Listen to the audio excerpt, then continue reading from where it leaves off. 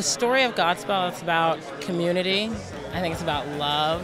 It uses the story of Jesus to tell the story of a group of people who come into a room out of some sort of storm who cannot communicate with each other. It's a classic musical. Steven Schwartz is amazing, and I'm honored, and it's I get sweaty every time he's in the room. Steven's music is so singable. He writes so well for the voice, especially for women, so I have such an affinity for the female songs in this show.